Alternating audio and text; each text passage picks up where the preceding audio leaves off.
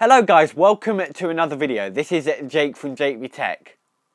The Galaxy Note 7 might not be the only Samsung phone in danger. Let's get into the video. Visit the Phone Workshop Cranley for great deals on phone repair, unlocking and accessories.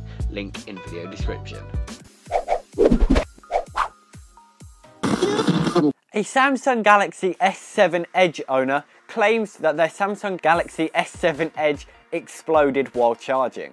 I'm sure you've heard about the Galaxy Note 7s exploding. If you haven't, there'll be a link up there somewhere where you can go and see a video about that. I've got two videos, but I'll link you to the main one giving information about the recall of the Galaxy Note 7.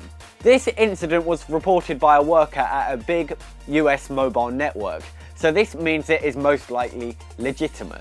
So this shows that it may not be just the Galaxy Note 7 which is catching fire.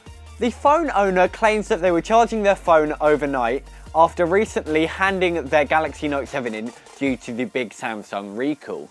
This is very unlucky for the phone owner, having to hand their Galaxy Note 7 in and then having their Galaxy Note 7 or Galaxy S7 Edge explode on them. This was just some quick information about what's going on with Samsung at the minute and where they may be heading, as they might have to stop selling the Galaxy S7 Edge now. So thank you guys for watching. If you like the video, give the video a thumbs up. If you dislike the video, dislike the video and tell me why down below in the comment section. My name has been Jake. This has been JB Tech.